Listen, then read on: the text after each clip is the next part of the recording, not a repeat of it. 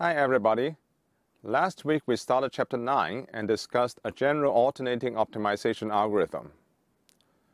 This week we will specialize this general algorithm to the Blayard-Arimoto algorithms for the computation of the channel capacity and the rate distortion function. After that, we will prove the convergence of these algorithms. This will conclude the first part of this course.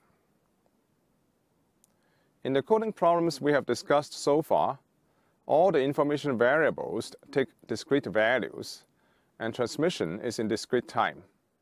In the remaining two chapters, namely Chapter 10 and Chapter 11, we will discuss communication systems in which not only the information variables can take continuous values, but transmission can also be in continuous time. To prepare ourselves for this second part of the course, we will first review some basic results in matrix theory.